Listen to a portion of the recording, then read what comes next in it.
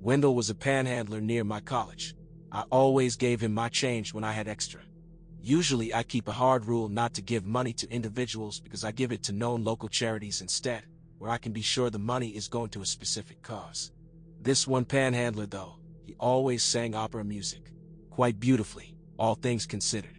Even though it was clear he was begging for money due to poverty and homelessness, not busking for tips, I always thought it was admirable that he was trying to perform a service in exchange for the money, and I don't like carrying coins, so I gave what I could. It wasn't much. Barely $1 each time. I would occasionally strike up conversations with Wendell even if I didn't have any money for him. He liked to make students laugh with funny impressions or jokes. He was a bit older. I'm an undergrad. He was probably 40s-50s, so we'd mostly have quick chats about the news or the weather or whatever. Nothing deep. Sometimes he'd randomly share something so intimate that I'd feel obligated to reciprocate with something at least superficially personal. Example, he blurted out that he almost went to college on a baseball scholarship but drugs ruined everything. I'd be like, oh, wow. Sorry to hear that. I play volleyball. Not for a scholarship though. See you around, okay? Once Wendell called me over while I was walking with the professor/my advisor, and I didn't want to be rude, so I went over just to say a quick hello and introduce my advisor. When we walked away, my advisor was pretty clearly horrified and asked why Wendell knew me by name. I explained our little friendship. He said the homeless in this city weren't like the homeless in my smaller town back home.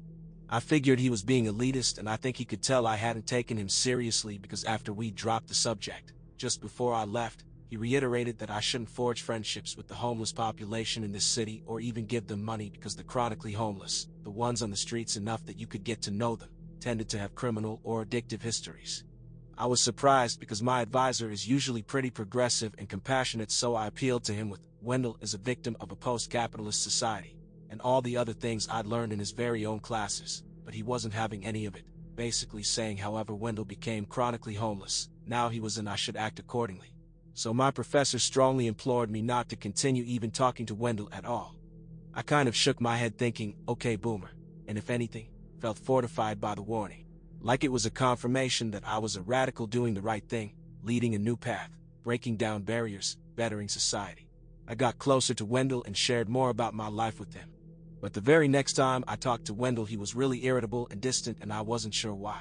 Until he said, so your boyfriend, you two live together or what? And I had no idea what he was talking about. I said, what boyfriend? And he said, the guy I met from yesterday you were walking down the street with.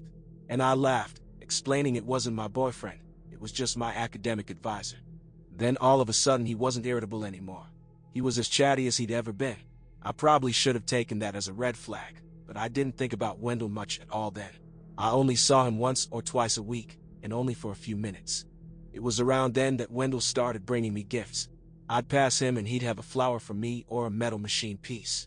I never refused, because I figured it was a means of preserving his dignity when accepting money, like with his opera singing. One of my roommates remarked on the flower once, and when I explained she said it was weird. I thought she was also just being elitist and that I was enlightened, bridging the class divide, and superior to her neoliberal paranoia. I mean, come on, it was just a flower. My advisor clocked all this, so brought it up with me again a while later, saying he was worried I was being manipulated. I tried to tell him about Wendell's opera singing and impressions and how he even almost went to college, but then I remembered the reason he lost his baseball scholarship and I stopped short. Looking at it through that lens kind of made me reconsider the whole thing. I thought about what my professor had said, sparing the details. We did talk for like half an hour, and I finally connected the dots that Wendell did have a history of drug use, and he did sometimes mention how a previous girlfriend, overreacting to something he'd done, had derailed his life besides the drugs, so I decided maybe I should think about distancing myself a little.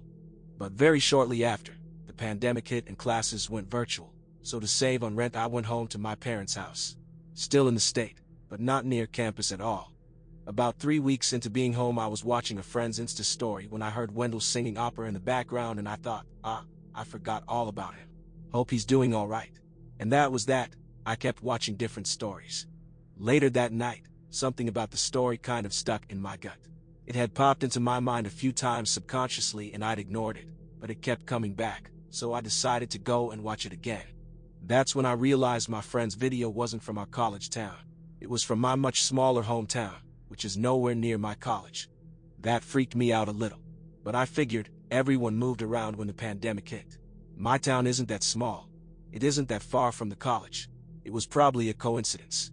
I really wanted to mention it to my parents, but they had always warned me against talking to homeless people.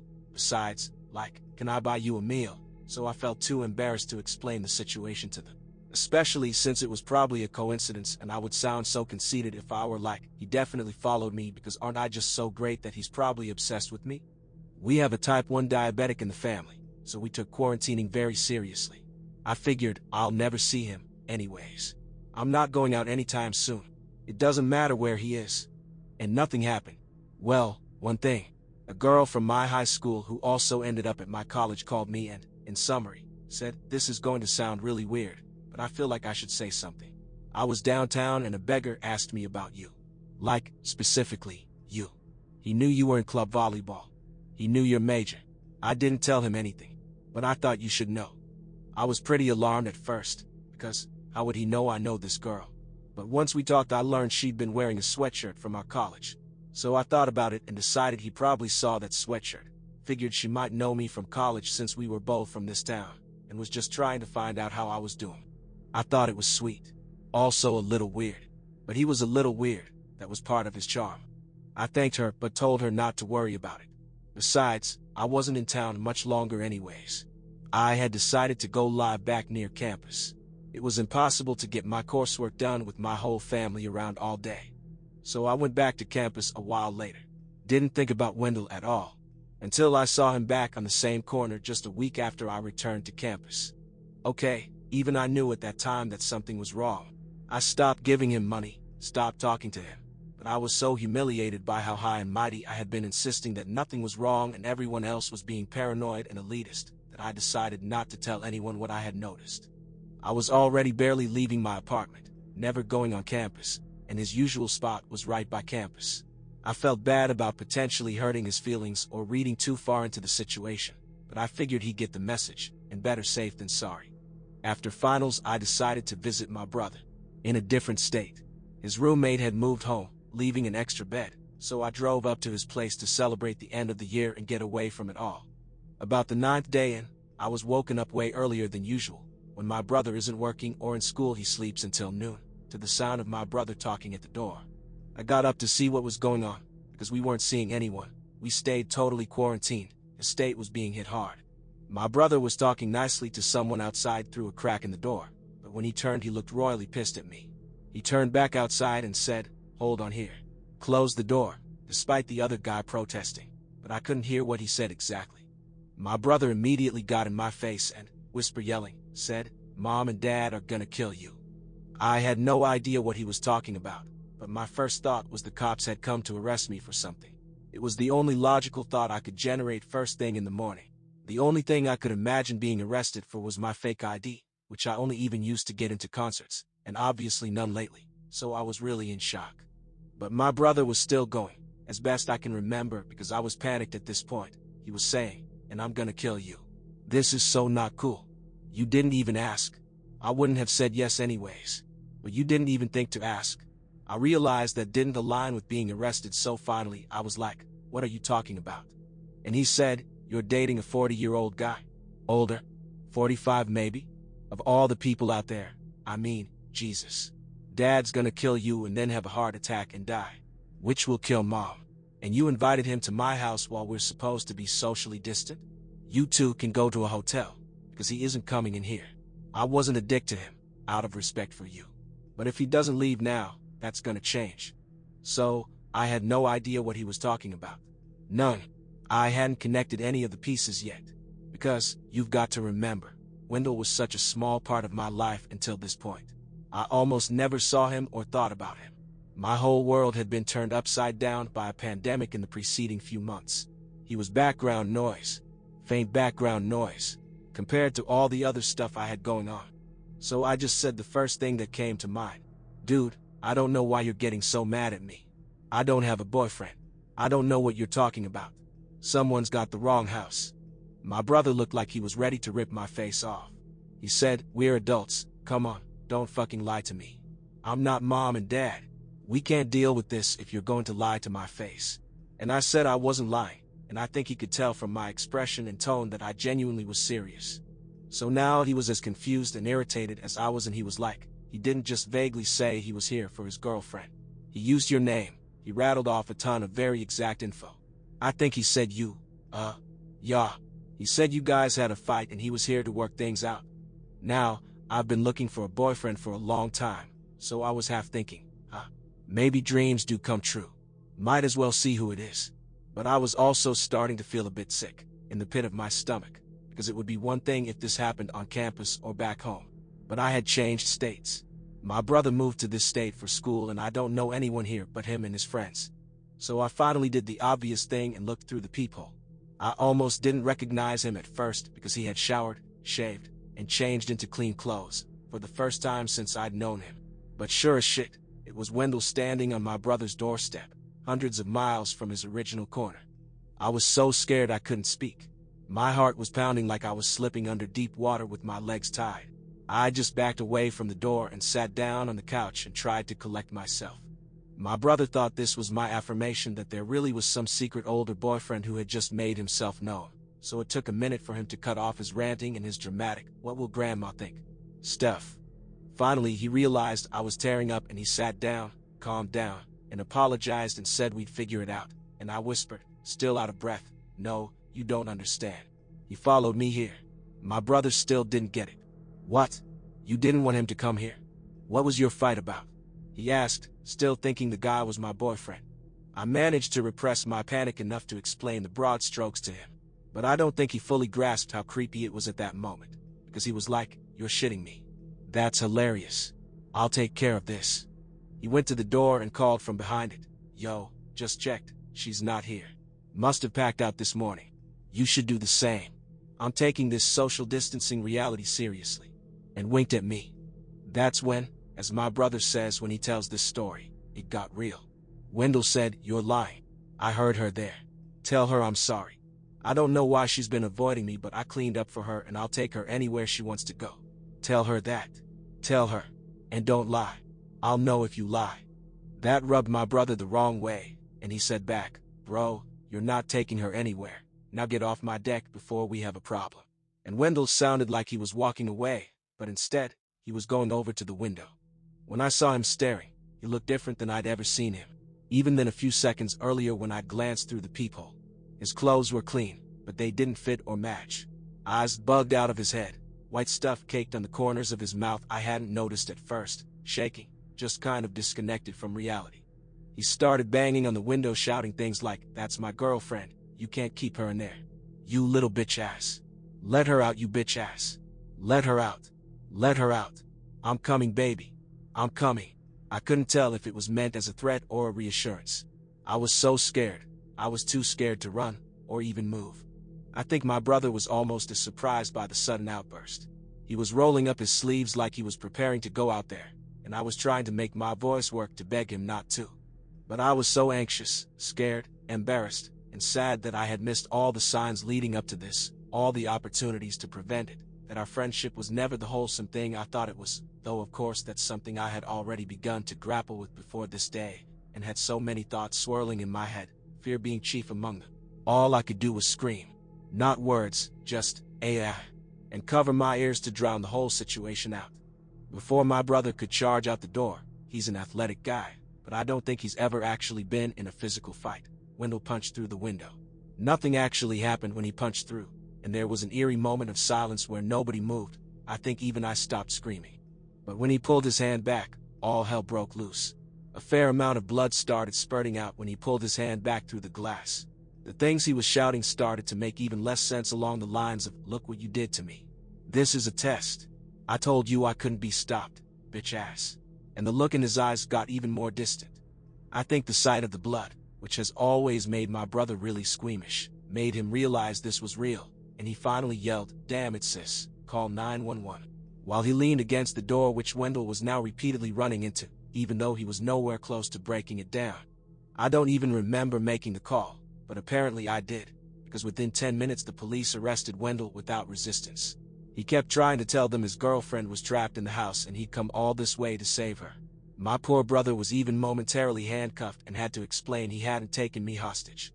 Probably one of the most haunting memories of the whole event is, as they carted Wendell away for arrest, he started singing opera music.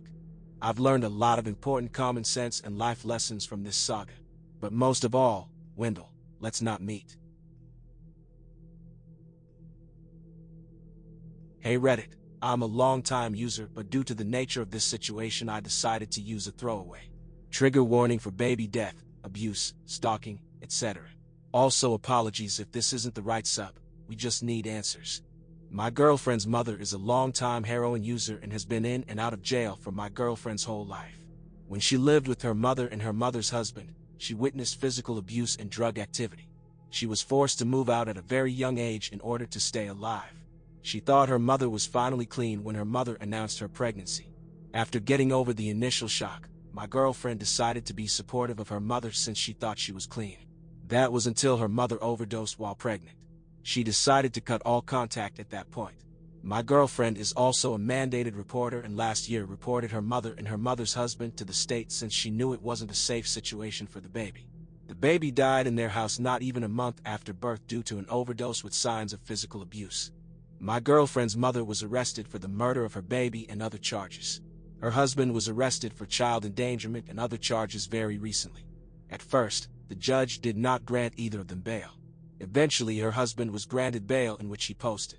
We did not know this until recently, which helped us put some of the pieces together. My girlfriend and I like to sit outside her house in the car and just chat or listen to music. Recently, there have been black cars around my girlfriend's house. She also is frequently followed by black cars when she drives me home. It's the same couple of black cars that do this, they're not just random ones.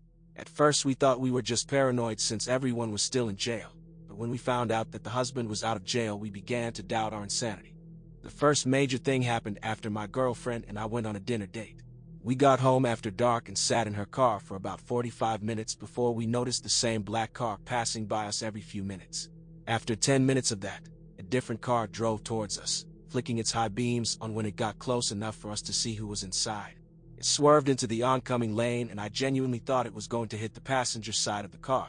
It sped away and we ran inside. After that we started noticing the black cars more and more. This past Wednesday morning, around 3 a.m.-ish, the same distinct black van that we had been seeing pulled up outside of my house.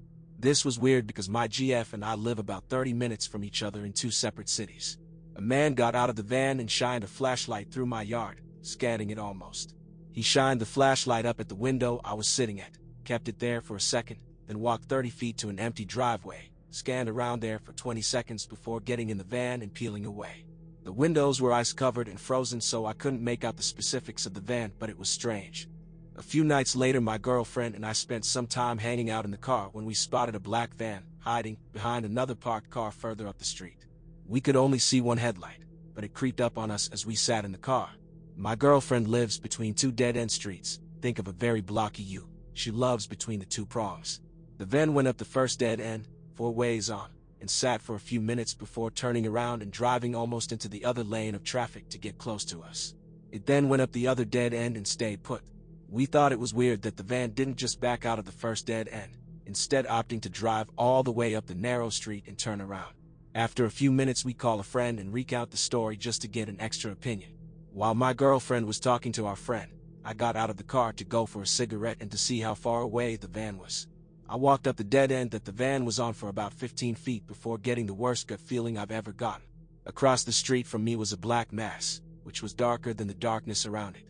I decided to just turn around and rush my girlfriend into the house. Later that night we heard a bang coming from downstairs, followed by what sounded like a boot on wooden stairs. We locked the bedroom door and I sat against the door with a baseball bat, hopeful to barricade it. A few minutes later we heard a car door slam before the sound of tires squeezing and a car driving away. Our initial idea was maybe it came from the TV, but we had paused it and the TV in the next room was never loud enough to feel real. When I went downstairs an hour later to get water there was nothing damaged or missing. We theorized that maybe it was the sound of the front door trying to be opened even though it was deadbolt. My girlfriend's exterior wall doesn't face the road and we've never heard car sounds before. It is, however, next to a private driveway, and sometimes we'll hear her grandparents' car door close or the neighbors backing out.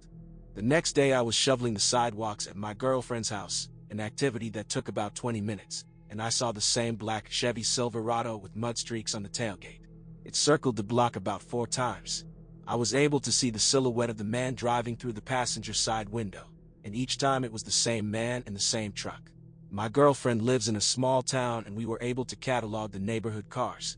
The black van and truck are abnormal. Our theory is that someone is trying to scare my girlfriend into not testifying, or flat out making sure neither of us ever had the ability to testify. We really just need more opinions. Are we just paranoid, or is this something we should actually be worried about? Do you think these are just weird coincidences?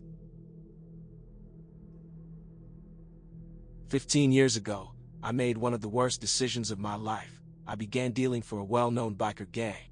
No, I wasn't a member, but I had connections to one of their members through my mutual friend, Josh.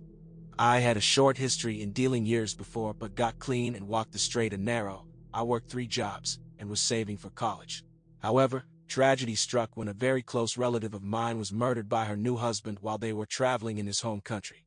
What made this even more difficult is that they had canceled their life insurance, so the cost of returning them to our country and the funeral arrangements fell on me and 2 other close relatives.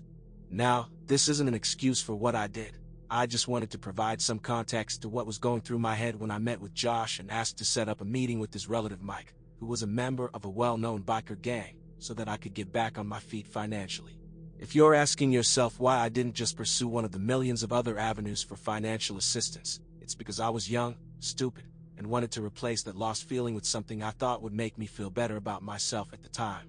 So, I gathered a team of hand-picked dealers at my house and waited for Mike to come by and discuss business, and soon enough he arrived with 2 pounds of weed in front of me. My plan was to only involve myself by distributing to my runners so that I could work my regular jobs while making a passive income. Side note, I had known Mike for about a year at this point, which is why so much was given up front. The term front means to loan, and the term runner refers to a dealer who works for you. Things went well over the next year and a half. My team expanded. I was making a ton of money. I sold the weed to my runners by the ounce, paid a discount per pound, and was making hundreds in profit a week and thousands a month. I was happy and Mike was happy, and he only ever had to deal with me and never had to meet or address any of my runners. However, this is where the story takes a drastic turn for the worse and why you should never trust a biker gang, especially when you're not working on the inside. I had just hired a good friend of mine as a runner. She needed money, was a single mother, and wanted to sell it to her friends who came over and always needed weed. This girl ended up selling through ounces faster than anyone else, so I trusted her with more products to sell at once since I would have to come back 2 or 3 times a week.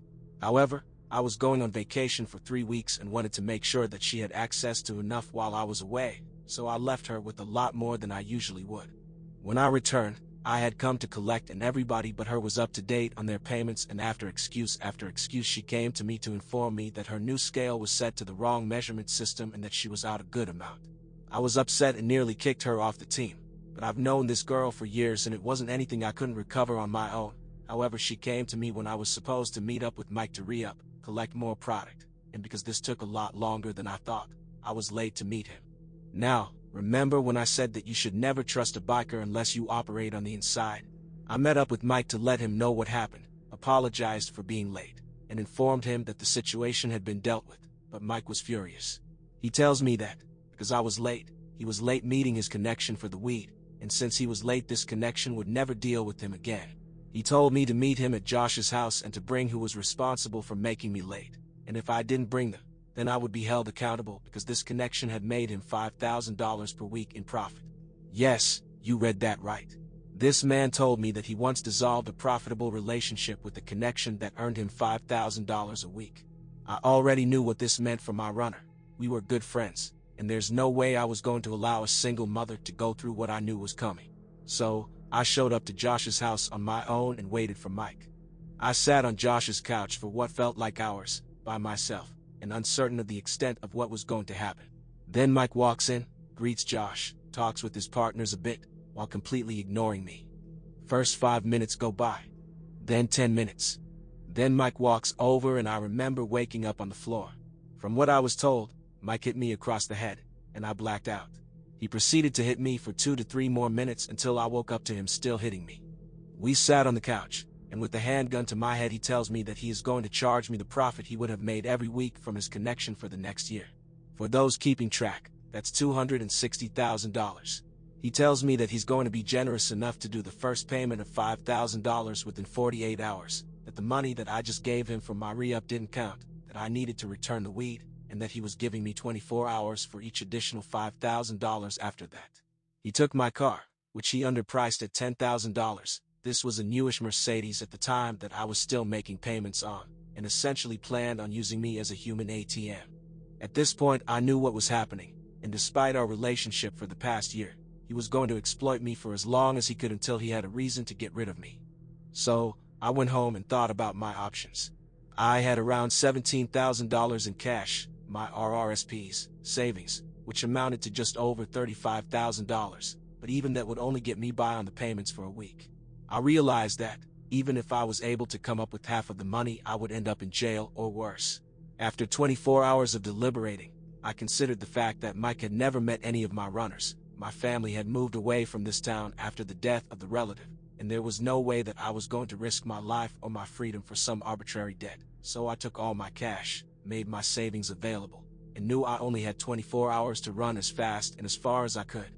4:30 a.m., I gathered a bag full of clothes, called a lifelong friend of mine who had moved to another country 4 hours away, explained the situation, asked if I could stay on his couch for a week, and took a bus as close to the Greyhound station as I could get without stopping in front of it. The Greyhound didn't require photo ID at the time, and I didn't want to fly out of my own city in case anyone saw me, or Mike was able to figure out where I was going by pressing any of the airport staff. At this point, my heart was beating out of my chest because, although the Greyhound isn't as busy as the airport, if Mike, or anyone he knew, saw me there, it was game over. I waited an hour, then walked inside, and bought a ticket for a city 3.5 hours away that had an airport. Before boarding, I wrote down all my important contacts, removed the battery from my phone, dropped it down the sewer, and began my escape. 8:15 a.m., I stop in said city and buy a ticket to go and meet said friend. 12:30 p.m., I land in a country I've never been to, in a city I've never been to. My friend picks me up and we talk about the situation the entire way home. Him and I had a similar past, and, although the story itself is ridiculous, he understands. When we arrive at his place, I cut my hair, decide on a new name I'll go by while staying in the city while deciding my next move. I get a new prepaid phone and number and try to relax. 6 p.m., I was supposed to meet Mike 30 minutes ago. The stress starts to kick in. 8 p.m., we've been drinking and telling stories, and I remember that I hadn't deleted my Facebook, so I jumped onto my friend's laptop, threw on a VPN that was located in my home country, and was met with a flood of messages. Josh and Mike had kicked in my front door and destroyed my place. They left messages with the addresses of places they thought I was hiding out. They told me that they were watching the airport and Greyhound station and told me that it would be impossible to leave the city. It was at that point that I realized they never knew I left. Throughout the coming weeks, months, and years, I made a habit of changing phones and moved around from city to city and country to country. I even did those work for your accommodation programs in a couple of countries as a tourist. Every few weeks and months, I would get an email from a single friend back home who would tell me that Josh or his girlfriend were telling people to assure me that it was okay to come back, and things had blown over. A couple times, I even tried to reach out to some other friends back home, only to find out that they were trying to cash in on the reward Mike had placed to anyone who could find out where I was. It eventually became easier to cut contact with anyone and everyone around me if I felt that I needed to move or felt that I couldn't entirely trust them. I could never go back to who I was or where I came from physically or mentally. I later found out that Mike had a nasty habit of hiring dealers. Then when he thought they had made a good amount of money, he would conjure up some dire situation in which they would need to pay him back a crazy amount. He would drain them for every dime they had until they couldn't pay anymore. After that, they would usually end up in a ditch somewhere. One of his associates, who happened to be my next-door neighbor back home, was recently charged for first-degree murder after taking a woman out to the woods and killing her. Although this did a number on my trust issues, I've made a lot of changes throughout my life since the event. I've changed my name, obviously. I'm in my mid-30s now. I have an amazing corporate position in a company that changes lives. I speak to schools about the impact of poverty, and it's taught me to empathize with people in different positions than my own. I own a condo in a very beautiful city. I'm engaged. I took up learning a second language, and I never take the second chance I've been given for granted. I've been clean for just over 15 years now. I've never told anyone in my new life about what's happened. I don't even think they would believe me. Even though I take full responsibility for my stupidity in my younger years, to the biker that is waiting to collect on his ridiculous $260,000 debt. Let's not meet again.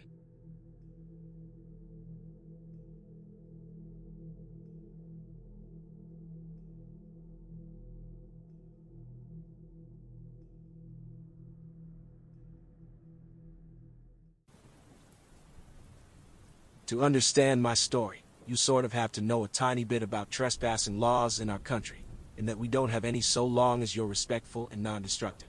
You can walk over any hills you like, and in my case, camp on any beach of your choosing so long as once you leave the area is how you found it. I used to love camping when I was little. Our family would go multiple times a year with a large group of my parents' friends and their kids. On average, there were maybe 10 of us at a time, which was a bit of a logistical challenge since we always headed out to this one really remote beach on the coast. Actually, we weren't the only ones. There are always yachts bobbing just off the shore with people in them and other campers lining up and down the beach. Most of them also had children or teenagers, so it wasn't a wild party scene. It was very much an informal family holiday spot. There was even a small building with toilets and showers installed nearby, even though this was in the middle of nowhere. I guess the local council must have figured it out and got sick of people peeing behind bushes. We took a trip up in spring 2011. I'm really bad with time, but I know this because I got my dog in winter 2010, after picking her out that November from the shelter as a birthday gift from me to me, as I paid her adoption fee. Reddit, I know you love dogs and she will be very important to the story later on, so let me tell you a little bit about Parmesan. Parmesan came to me as a 6-month-old puppy who had been rescued from a dog fighting situation. We're not entirely sure what breed she is exactly, but my best guess is a Lurcher/Staffy mix. She is a wonderfully well-tempered dog with people and most dogs, but you absolutely do not threaten her. She'll have you. So by the time of this camping trip, I'd had Parmesan for a few months. She'd never come camping with us before, but far as my family are concerned, dogs go on camping trips. So when we all piled into the car, she came too. Unusually though, none of the family friends could make it, so it was only me, my sister, my dad, and my mom. I didn't mind. I wasn't that attached to the other kids. I'd rather play with my dog and I'd still have my sister. The drive took the best part of 6 hours, and because we'd left a bit later, although I don't remember why we'd left later than normal, we arrived at sunset. Not a good time to be building a tent, but we'd expected to arrive with other campers already set up and the beach illuminated in campfires. The beach was empty. In spite of this, my parents started taking stuff out and trying to build the tent. They asked us to fetch some of the lighter bags from the boot of the car while they sat pointing a flashlight at the sand to see properly. I rolled down the window of the car for Parmesan before getting out. It was pretty hot for that time of year and I wanted her to have air. Always gotta be looking out for my furry little homie. As we're fumbling about in the dark, on a beach, in the middle of nowhere, it's pretty spooky. The one road that led to this beach was circular and had a bridge over the water, meaning you could basically circle around the beach like a big zero shape if you felt like it. I wasn't really paying any attention to the road. I was complaining I was tired, as kids want to do, but my mom was. After maybe 15 minutes of my dad trying to nail the tent into the sand, my mom's asking him had he seen that car drive round. It's been a few times. My dad kinda shrugged her off. He's sort of like that. I don't know if he said anything back to her, but after a few more minutes a car pulled up next to ours on the road and someone got out. It was maybe 15 or 20 feet from the cars to where we were, and the light was pretty low, except for the torches. We weren't expecting to see anyone else out here at this point, and I think my mom said it must be the security. I don't know why a random beach would have security. I think what she meant was the Wildlife Trust or something, as they do occasionally come down to do their nosy. The guy was walking pretty unevenly. He must have been drunk or high because he had that stagger to him. There was absolutely no way this guy was sober. Cool. A junkie. Not an unusual find, but it's rare to see them in the wild. As he walked into flashlight range, we realized he was carrying a large knife, maybe 15 inches. Although I was small at the time, so maybe my sense of scale was off. I don't like my dad, but credit to him, once he saw this he got up immediately, holding onto the camping mallet, and put us all behind him. The man began to shout wildly at us that we can't camp here, and he was just letting us know. My dad tried to initially be a bit low-key with the guy and told him that was fine. We'd leave, but this didn't work. He kept coming closer to us, so my dad started shouting and the man kept shouting back. My sister and I were crying. I remember shaking. I was utterly terrified, as I'm sure anyone would be in that situation. It really did seem like this guy and my dad were going to fight, and I'm going to be honest. I didn't fancy my dad's chances. While it's grim to consider, I'm absolutely convinced he would have killed my dad and possibly us as well once he was done, as I don't think my mother would have had the common sense to run with us. I love her, but she's always put Dad and her relationship with him above us. This isn't how it went down. A bolt from the black like a wolf descending on its prey took us all by surprise, most of all the man with the knife. In that moment, Parmesan was the apex predator large canines represent in nature. She got him good by the arm and clamped down hard, ripping his jacket and shredding the skin underneath. He dropped the knife as it had been in the arm she had got him by. He kicked her, he punched her, and eventually got her off. He grabbed the knife from the sand and ran back to his car and drove off. Parmesan didn't follow him. She stayed with us, muzzle covered in blood. Quickly as we could, we gathered our things and all got back in the car, all pretty shook up by the incident. I looked Parmy over. She was okay, but the car's window was much more open than I'd left it. We think what happened was when the shouting started, she must have put her paws up on the gap I'd left for her. As it was an old car and had the Raleigh down windows and not an electric button, we think she must have been able to hit it with her paws to force it down enough to squeeze out. This is not the end of my story. We were all pretty scared, and since we had the dog with us, we couldn't book into a hotel for the night. My parents decided just to drive home so we could all feel safe, but first had to drive into the nearest town for petrol as they were kind of low. I spent the time trying to clean Parmesan up a little. I'd always loved dogs, but what she'd just done for me blew my mind. As we drove into town, we came across a petrol station, but it looked closed. My dad drove up closer to get a better look and stuck his head out the window to get a better look at the sign. My mom asked him what on earth he was doing, and he told her he was trying to see when it opened. Never. My heart fucking sank. Parked in the corner, behind a van so we hadn't seen him at first, was the man with the knife. He was sitting on the bonnet of his car, using some tissue paper to clean up his arm. It looked pretty bad. Without stopping to refuel or look anywhere else in town, my dad drove right out of there. He decided to go to the next town over, but this was removed. The next town over was 60 miles away. He didn't have that much petrol, we realized, as we began driving. We were going to break down. That's fine, Dad said. We had AA covered. They'd come to us home, or at least to somewhere acceptable for the night. Better than staying in the last town. After driving for maybe 5 minutes, lights flashed us from behind. Another car. The same car the man had been driving. It was him, following us. He must have realized we were low on petrol. The next half hour was one of the worst half hours of my life.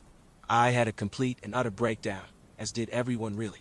I could tell my parents were trying to keep it under wraps so it wouldn't upset us, but we weren't really little kids. We were both double digits. We knew how dangerous this situation was. Dad turned off the radio to conserve petrol, and the man followed us for 55 miles before he peeled away onto another road. Our fuel meter was on the big red E for empty for the last 10 miles. We were driving on fumes. I don't really believe in God, but if he does exist, that was definitely one of his miracles. Once we got there, we drove into a petrol station and refilled to a full tank before driving the rest of the way home. Sister and I slept in the car after that. I only woke up once we made it all the way home, just grateful nothing worse had happened than that. After getting some sleep, my mom phoned the non-emergency line for the police and reported what had happened. They never got back to her after that, but apparently the woman she spoke to said they may wish to in the future, as he matched the description given of a suspect wanted in relation to a murder charge. No idea if he actually was that guy or just a random psycho. As I said, they never got back to her. So what's the takeaway then? Other than a crazy man on the beach, let's not meet. Well, for me it's that I love Parmesan. She's still with us now, old as the hills and twice as grizzled as one of my mom's friends likes to joke. I don't know why she did what she did that day. I couldn't tell you what her thought process was. What I do know is that this poor puppy was born into an environment where they abused and neglected her, only to be rescued and taken to a shelter where her mother and siblings all found homes before her. Despite how badly people had treated her, when I took her home she forgave but never forgot. I think the saying is, I never trust a person who doesn't like a dog, but I always trust a dog when they don't like a person. They have a very good understanding of human body language, and I think she must have understood how much danger we were in. If you're able to, please adopt. You might find yourself in a situation like mine one day. I promise you, if you're willing to save a four-legged friend's life, they will pay you back tenfold if they are able to, without a thought for their own safety. I paid £78 for Parmesan's adoption fee, which is a lot when you're a kid, but it chills me to my bones knowing if I hadn't been so instant on a dog I might be dead. so kinda long-winded, so I'll try to shorten it. I'm now a 25-year-old female, and at the time I was 16 or 17. My then boyfriend and two of our other friends decided to go camping in a small patch of woods next to a neighborhood that was being developed. And the small patch of woods was roughly 900 feet across both ways. On the left side, if you were viewing it from the road, was the undeveloped neighborhood, no people living in the houses. They're mainly just wood and no windows/actual walls. And on the right side was about a mile-long driveway that led up to a house a little over a half-mile past the patch of woods. Pretty deserted. So, we get our tent, fire pit, chairs, etc. set up, and we're relaxing as it starts to get dark, when we hear extremely loud screaming coming from a woman, maybe 400 to 500 feet away. At first there weren't any words we could make out, but then there was a help, and a no, and then the loudest, most terrifying scream was cut off mid-scream. We can't see through these trees. They're thick, it's getting darker. So we get the fuck out. Leave all our stuff behind. As we're walking back to the undeveloped neighborhood where we parked, keep in mind the screaming was coming from over that way of the woods, so we had to go out near the long driveway, to the road, around the tiny bit of woods, into the undeveloped neighborhood where we parked. I'm immediately on the phone with police who are trying to tell me it was just a cat in heat. From where we parked, we were facing the woods. A man comes out, dragging something in heavy sheets/cloth/something, spots us, and starts coming towards our car. The police pulled in right then, the man ran, and as it turned out, he had killed a woman about 400 feet from where we were camping. Don't know if he was ever caught, but let's not meet, please. It was the summer of 2016 and I had just married my longtime girlfriend. Over the course of our 12-year relationship, we had traveled to the mountains several times in both summer and winter for camping, but also to stay in nice mountain hotels and snowboard the slopes. Naturally, we both agreed this was how we wanted to spend the first few weeks of our marriage. We booked a 20-day stay at a mountainside campground on the other side of the country. We also decided to bring our dogs with us as they too love being outdoors and we generally bring them camping anyway. After 2 days of road tripping we had arrived, quickly set up and settled in for a good long stay on the mountain. It was beautiful. A couple of days into our trip and we had already met a bunch of fellow campers. We are very experienced campers, so we generally attract a lot of attention from novice campers asking for tools or supplies as they see we are well set up. We are usually more than happy to help people get situated if they need matches, cream or sugar, or help setting up their equipment. It was day 4 or 5 when she first made her presence known to us.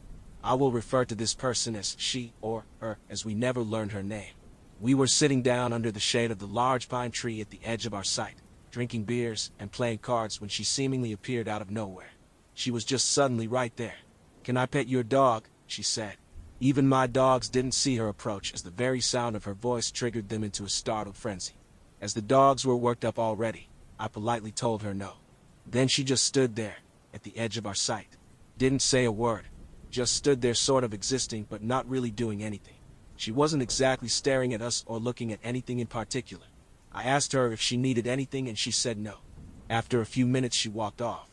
I work with people with brain injuries, so I've had my fair share of experiences with unusual behaviors, including people with poor social skills, so I wasn't about to write this person off as creepy just yet, but she had my attention.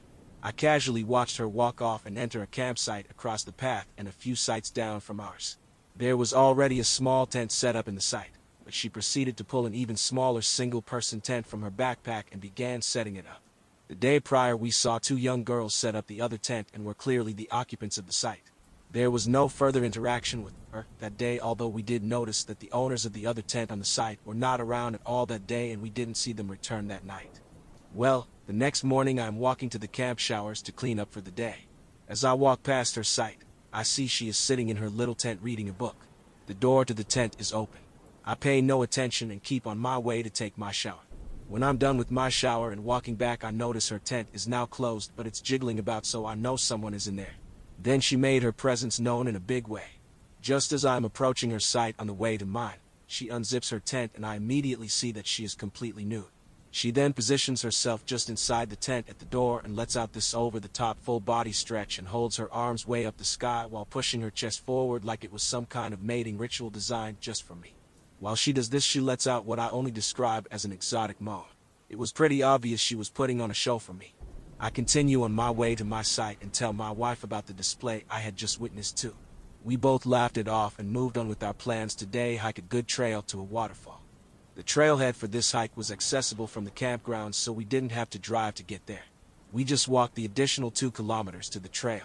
We walked at a good pace, so when we got to the trail we decided to stop for a few minutes and take some photos of the surrounding mountains before heading into the thicker bush. After sitting there for maybe 5 minutes while my wife is taking pictures, she emerges from the trail that leads towards the campground. At first I thought, okay, coincidence, she's staying here and this is a pretty common trail. But then she sees that I see her and she stops dead in her tracks and just stands there. Same demeanor as our first encounter. Just standing, not doing anything in particular, but also sending creep vibes our way. This was the first time I said to my wife, I think we have a stalker. Confused, my wife then looks to where I'm looking and is immediately a little creeped out. Once again I think, whatever, maybe she's just hiking the trail, no big deal. So we continue on the trail at a good pace and she maintains a consistent distance behind us. Our dogs at this point are a little distracted by her and our youngest dog keeps turning around to watch her. I got a little fed up with the dog constantly stopping to look back, so I decided we will stop for some water and let this woman pass. Well, what does she do but fucking stop walking when we stop and once again just stands there. Okay, so now we are genuinely concerned because this is approaching horror/suspense movie creep level and I start to wonder what this girl's intentions are. Standing motionless at that distance and refusing to pass us just ramped up the oh shit factor to about 9. So my wife and I agreed to just give up and cut the hike short by taking the shorter loop, which was only another half kilometer ahead, and head back to our camp. We managed to get some distance between us by jogging every time we would make a turn and she was out of sight. We didn't see her again until later that night. That night my wife decided to take an evening shower at the camp showers. When she returned to our camp she told me our stalker was in the bathrooms also taking a shower. This time however she was with 2 other girls and appeared to be getting ready for a night at the club. There is a nearby ski town that has a few nightclubs and bars, so it was reasonable to see the girls getting ready for a night out. The 2 girls she was with were the 2 we saw previously set up at her site. My wife explains that she quickly picked up on the fact that the 2 girls and our stalker friend were not well known to each other. It was clear that the 2 girls were close friends with plans to go out partying, and our stalker was making an attempt to be friends and sort of invited herself to join them in their night out. Now we know the ski town well, and the girls kept reinforcing that they were meeting at a specific restaurant before going to the bar. It was currently 10:30 p.m. and we know the restaurant they were telling her to go to was closed at 10 p.m. They were lying to her about their plans. The stalker kept asking them too, "Are you sure this place? Are you sure?" They convinced her, and she then left to her tent to finish getting ready while the 2 friends stayed in the bathroom to finish their makeup. My wife went on to explain how after she left the 2 friends were mocking and making fun of our stalker. They were young 20-somethings acting like little girls in elementary school. My wife has no time for that. Creepy stalker or not, she had to say something to the girls for their behavior. My wife calls them out on their behavior. Well, putting all the catty bitch bullying aside, the girls explained to my wife that the stalker girl had set up her tent on their site when they were staying with a friend in the ski town. When they returned they found her living at their site without invitation. She had just taken it upon herself to take a little corner of their site without knowing them at all. The girls said they were upset with her and trying to make her feel uncomfortable so she would leave, but she wouldn't leave. Of course my wife asked them why they didn't just report her to the park warden. The excuse they gave was they were leaving the next day and didn't want to make a huge deal out of it. So whatever happened between them and the fake late dinner plans and clubbing is unknown to us. About 3 a.m. that same night we were all awoken to a blood-curdling scream right outside our camper. At first I was like, holy shit, that must be a wild animal. My wife is trembling, dogs barking, and I am startled but curious. I peel back the window cover to see her, standing motionless on the path outside our trailer.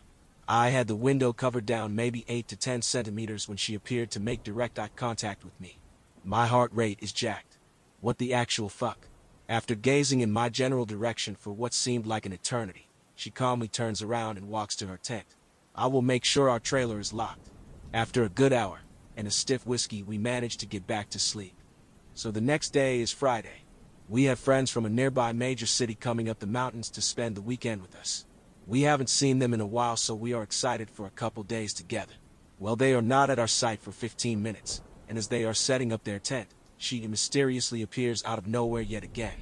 Like bam, there she is, but now this time she is actually on our site. I hadn't had a chance to tell our friends about her before she arrived, so they were a little more friendly than I was. She asks me once again if she can pet my dog, who during all of this is barking at her. I think I said something like, "She isn't being very friendly towards you right now, so I would prefer if you didn't."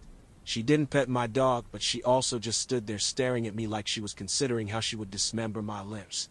She then notices our friend's tent brand as he is still setting it up and comments on how it's the same model as hers, although a larger sleeping capacity. My buddy has picked up on the creep vibes and my general displeasure with her presence, so just gives her the, "Oh, you cool," and keeps setting it up. Well, she starts grabbing at the tent pegs and picks up the hammer and says she will help him set it up cause she has experience with it. My buddy declines and asks for his tools back. Cue the fucking psychopath stare down, but this time she has a hammer in hand, adding to the oh shit factor. She literally just drops everything right there and runs off. I go on to explain the last few days to our friends and they agree we need to keep an eye on her. So by this time, the two girlfriends whose site she had hijacked were packed up and gone. It's now Friday night and we've been drinking all day, so we're feeling pretty good. It's maybe about 11 p.m. when she walks over to our site again. She says, "Hey, you guys seem to have a lot of extra room with the tent and the camper. Do you think I could stay with you guys tonight? We could have a lot of fun in there together." My buddy is feeling pretty good from all the day beers, so he's pretty forward when he replies, "Did you just propose a gangbang to us?" Now this whole time I'm just sitting in my camp chair with my whiskey taking this all in. She wasn't really taking notice of me at all so far. Then, she smiles, turns her head and looks directly down at me and says, "I like your friend." She then turns around and walks away into the darkness of the night towards the forest. What the fuck? We are all now terrified she is going to return. I decided right then and there, if we see her again in a creepy fashion, I'm calling the park warden. This is getting silly. Well, the night is winding down, so we all decide to walk together to the bathrooms to clean up for bed. My wife pulls on my hoodie and says, "Babe, look." I look over to see that the site she was set up on is completely destroyed. Shit everywhere. Just stuff, garbage, clothing, food, everywhere. I thought, okay, this is weird. Could this have been a bear? No, we would have heard it. I then noticed that the tent is gone. She is gone and left the site a complete mess. As luck would have it, the park patrol was completing their fire rounds and were at the messed up site when we were returning from the bathrooms. We told them there was a girl staying on her who was acting erratic, and we suspected she was squatting on the site based on our conversation with the two girls from earlier in the week. We didn't see her again for the rest of our trip until the last full day. There is a great little lookout point not far from our site which has amazing views of the river and valley below, and it was a perfect evening to see the sunset behind the mountains. It was a lovely final send-off to an otherwise beautiful honeymoon. Just when we thought we were done with her, she emerged once again from seemingly nowhere. We were sitting on a couple chairs that are bolted in place at the viewpoint, taking pictures of the valley below. As my wife is looking through the camera viewfinder, she picks up on the woman in the distance. She is standing in the woods a little ways down the mountain towards the valley, watching us. As her final act, she walked up the mountainside and sat right beside us on a boulder that was beside the chairs. She says nothing, just sit there. My wife has the brilliant idea of asking me to take one last picture of the scenery, and she gives me a little wink. I pick up on her idea right away and I position myself so this woman is going to be in the picture. My wife wanted this lady's photo in the event something bad happens with her before we can leave the area. We took our final looks out at the beautiful scenery and headed to our camp for the night. We didn't see or hear from her again. Upon reflection, we agreed this woman had some serious mental health issues, obviously. She had zero social skills, and we did witness her attempt to make friends with those two girls that shafted her in a terrible way. That being said, she did things way beyond the realm of acceptable social awkwardness. There were moments I thought she would pull out a knife and kill us all where we stood. More than that, the stalking, the midnight screaming and running off into the woods at night was terrifying to us, and I feel a story worthy of this sub. I do have the photo on a thumb drive somewhere, and we'll see about uploading a pixelated photo if it's appropriate. To anyone else, the picture just looks like a person is sitting in the shot. But to us, it's a reminder of our wild adventure and the start of our amazing marriage. To our honeymoon stalker, let's not meet ever again.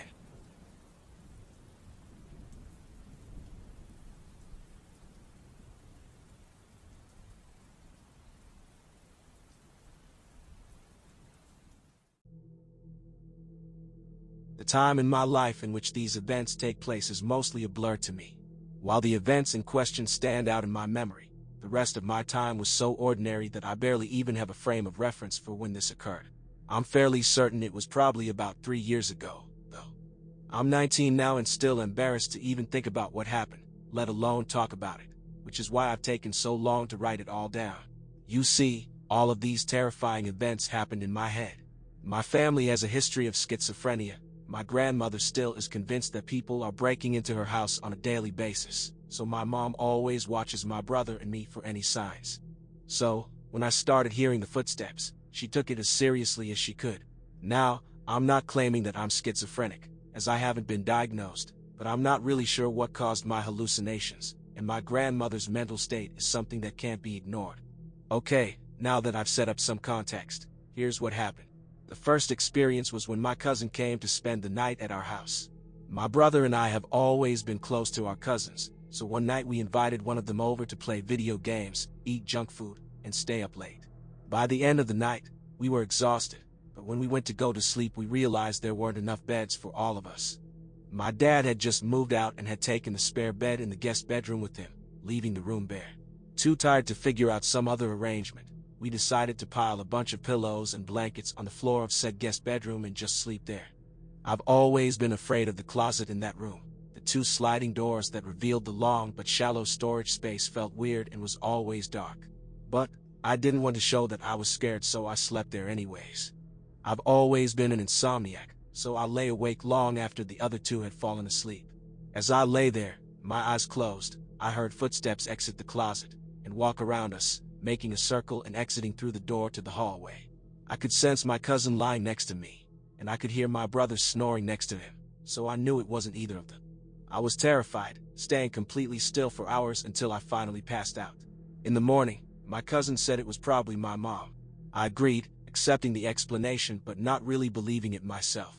Nothing happened for a while, no footsteps or anything unusual, until one night a few months later, when my mom took my phone. She had a rule about no phones past 10, and she kept them on the counter in her bathroom. Like many other nights, I decided to sneak into her room while she was asleep and take my phone back so I could play games. My mom was a light sleeper, so I was always slow and quiet when getting my phone. I snuck through her room and into the bathroom. From here I'll explain the layout. My mom's bathroom was kind of shaped like a hallway, leading to her walk-in closet. I always hated that closet and refused to even look into the darkness of the open door. I knew that in the ceiling was a hole to the attic. Well, it was more of a crawl space, and it didn't have a proper attic door, just a panel that you push up on.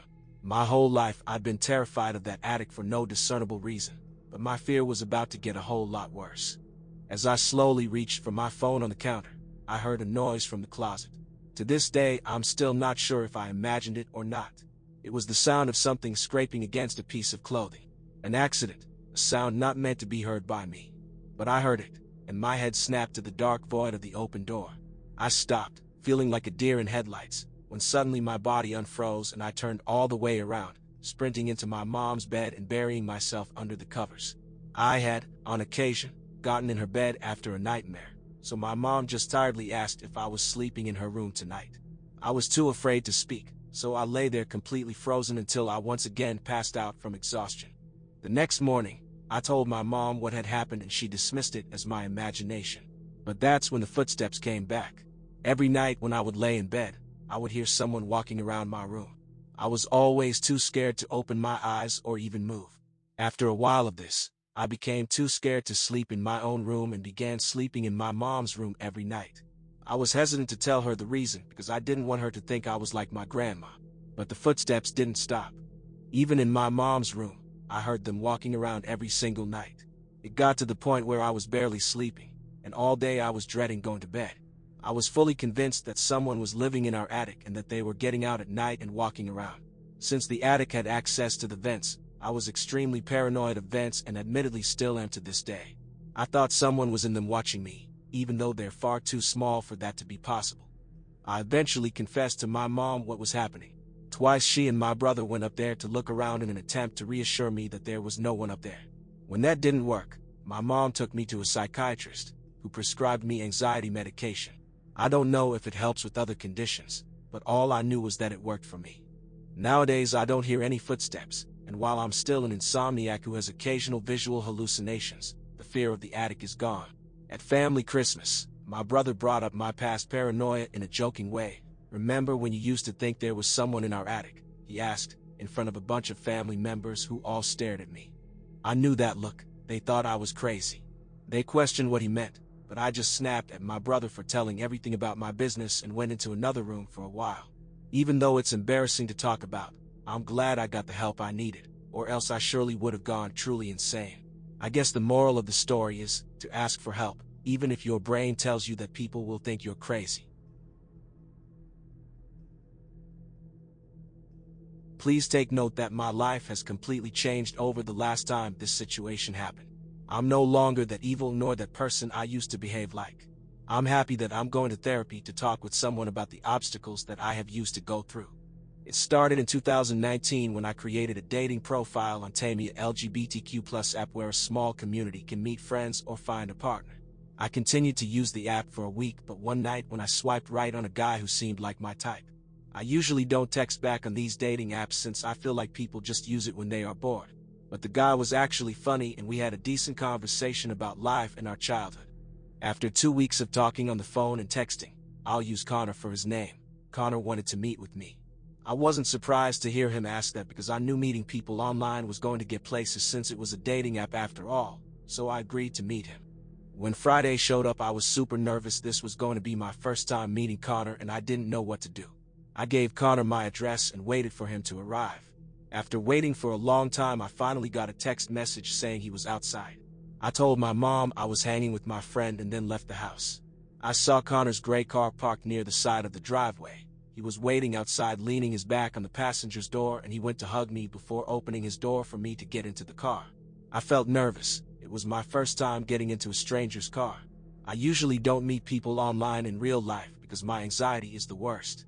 Connor was 6 foot tall. That was the first thing I noticed when I saw him. He took me to Applebee's. As always, you get more conversation through a text than face-to-face because we only made small talk. 4 months went by and it was already New Year's Eve. We have been dating since. I never knew that I'd still be in a relationship, but it slowly went down the drain when Connor texted me about him seeing another guy. He didn't even have the courage to call me or even meet with me to tell me that he screwed around with one of his old friends. I felt so hurt and angry. I remembered not being able to get out of bed until my friend made me get out of bed because of her caring for me. I was still angry over the situation and I wanted revenge. Before you judge my actions or tell me how horrible I am as a person, you need to understand that I wasn't thinking clearly and I sure wasn't acting on my age that day. I knew that Connor's popularity on social media was huge. I mean, he had at least 1,200 friends on Facebook, so I created a fake account and posted a blog page link, speaking badly upon his name, into one of his friends' Facebook groups that I was still under. I know how stupid of me to do, but again, I wanted revenge for him cheating on me. I left the link in the group for at least an hour or so, because I remembered getting a call from Connor. He sounded so angry. "Miles, did you post that?" he asked me over the phone. My anxiety started to kick in and I was shaking like a dog. I tried to hide it under my frightened tone. "They are messaging me about you." "Connor, I lie." I could feel my heart beat out of my chest. This was getting too far. "Send me the screenshots, please," Connor said after hanging up the phone. I froze. I couldn't even think straight. He wanted me to send myself a fake message. He then texts me that the police will be looking into the fake profile I created and my head is spinning. I wanted to cry. I wanted to tell Connor it was me and just be done with it. I created something out of rage. I wanted revenge for something I couldn't control. I became a monster I never knew was inside me. I did send Connor the fake screenshot to his phone, then deleted the account. My excuses of explaining myself to him couldn't even save me, no matter how much I make. A week eventually goes by and I'm still scared upon the issue. How come the truth hurts more than the lie? But that's what's dreadful about anger. Your actions won't always be mature. After a month though, Connor finds out that it was me. I stupidly used the same Pinterest photo I used on the fake Facebook account on my Instagram. Connor wasn't happy. I explained to him that my anger got the best of me about him cheating on me and that I was still learning to act better. Connor did let it slide, and I prayed to God every night that my immature mistake never comes back to haunt me, because the best revenge is to have enough self-worth not to seek it. Sorry in advance, this is my first proper post and I've got several issues that make it a lot harder to do something like this. but I've tried my hardest to make it all legible, and I think it's understandable. Anyway, onto my experience. I keep having these weird dreams. It's always a different situation, like an average everyday dream, at least that is, until I run into this person I used to know and got along with really well. They were honestly really positive people. At first we could just talk openly about anything, and honestly for a summer they were really close friends. We fell out at the end of that summer, and honestly in the end it was for the best. They turned out to be really toxic. Found out because of an incident including me, a 14 to 15-year-old disabled male going through kidney failure at the time, a 14 or 15-year-old female, a random guy, and a punch in the nuts. A story for another time and place. After the falling out I started doing edgy dumb teenager stuff like trying to summon demons and make trades. Other spiritual stuff like that. I'm now really cringy, but I did so because it really hurt having someone you're so close to throw you away from their life like you never mattered. I tried to trade away the happy memories in exchange for the sadness being taken as well. But I even tried to exchange various things for someone like that in my life again, but obviously as far as I knew it didn't work. They've moved far away now, luckily for me, but anyway. In these dreams they never changed. It's less like I'm seeing the same person and more like I'm seeing an echo of their personality. Just a concept of a person in a body I used to associate it with. We talk. I update them about my life as the dream around us stands frozen still. They give me advice and we just sit for a while, but at the end there's always this growing ominous feeling just beyond sight. A feeling like a consuming darkness reaching into me from behind. They both disappear and the dream carries on till its inevitable conclusion and I wake up. I always feel heavy afterwards, like I've had a long, deep conversation. I barely remember the little details of the normal dream, but I've come up with these solutions to my problems. Not all of them, but some. I can remember I had the conversation every time and I feel coated in that ominous feeling for a while after waking up. Now you may be thinking, well, you were probably just affected more than you realized by the falling out. And I'd agree with you. But in a way the deals I tried to make were answered by these dreams. And I can't help but think, if my dreams are giving me what I tried to trade for them, what may I be losing in return? Hi, I have been listening to your content for a while now and love the channel. I felt that it is time to share my experience that I lived in my early teen years, and I hope to encourage people to not dabble with evil entities. So here goes. This has happened to me many years ago, which is about spiritualism by playing with the Ouija board. When I was about 15 years old, some childhood friends and I were quite fascinated with paranormal things like ghosts, private base phenomena such as UFOs, etc. We would sometimes venture out to such places to try to encounter things.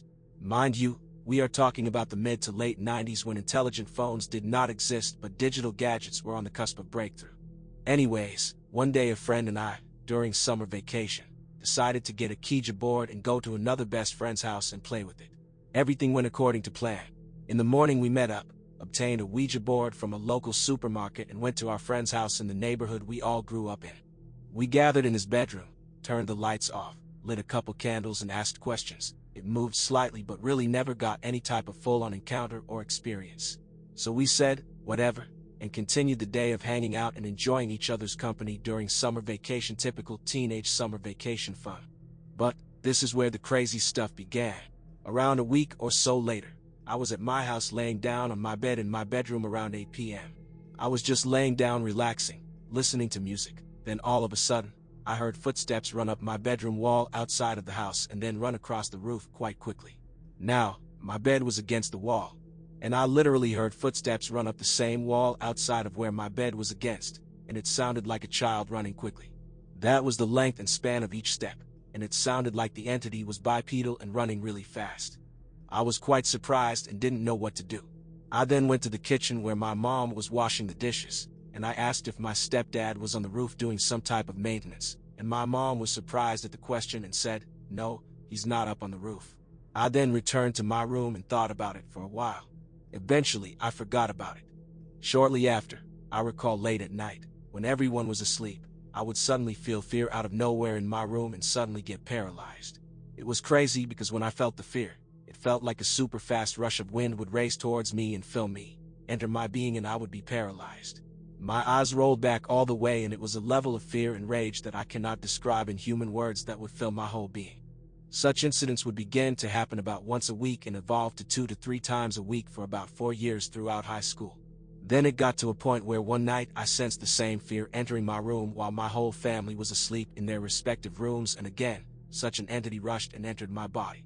My body arched, and then I felt myself levitate to the ceiling where my nose almost touched the ceiling. Then my body slowly returned back to the bed. I remember feeling everything and being able to see even though my eyes were rolled to the back of my eye sockets. I was able to feel the bed sheets over my body and hanging, and I was able to see how I was levitating nearer to the ceiling and everything. There was another incident where the same thing happened, and while I was paralyzed in such state, I remember using all my force and energy and moved my head towards the door of my bedroom, because while I was paralyzed, it was super hard to move any body part, let alone my mouth to scream for help or anything. And after looking at the bedroom door, in an attempt to run and escape such horrifying experience, I mustered up as much energy and motivation possible, and I tried leaping off my bed to run for the door. What I am about to describe is unbelievable, but I am speaking from first-hand experience, and my inner self, soul or spirit, jumped out of my body and I hit the floor. I then started crawling to the door and was going to reach for the doorknob, but then I looked back to the bed and saw my body paralyzed with my eyes rolled back. I couldn't believe it. Then all of a sudden my soul/spirit rushed back to my body and the entity left my body. The word terrifying does not begin to describe what one feels in such experiences. There were other nights where my mom, stepdad, and siblings would go grocery shopping at night and I would stay at home watching TV, and while in the living room, I would hear about 15 to 20 feet away from the living room, down the hall where the 3 bedrooms of the house were, I would hear one doorknob of one of the rooms turning and letting go, turning and letting go. Obviously no one was in the house and I would feel a presence back there but did not dare to go investigate. I remember calling one of my best friends on the phone to distract my attention from that. Also, when those things were happening, every time I laid down on my bed sideways at night with my back facing the room and my face towards the wall, I would always hear people whispering in the room right behind me, and when I turned around to see, the whispers stopped. It would happen so much that I stopped laying down sideways to sleep, or if I laid down sideways, my face would be towards the room and my back against the wall. I can describe so many more experiences, but I would have to turn this into a book with chapters, lol. Thankfully, years have passed. I am a full-grown man now and those experiences and entities have dwindled away. I started going to church and it all faded away. To conclude, my word of advice is, never dabble with the Ouija board.